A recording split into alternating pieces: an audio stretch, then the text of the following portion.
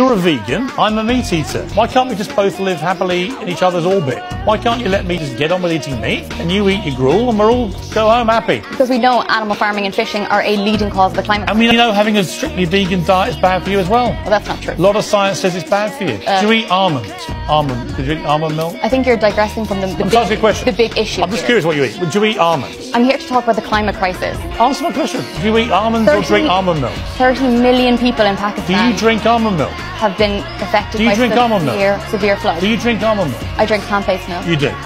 And do you eat avocados?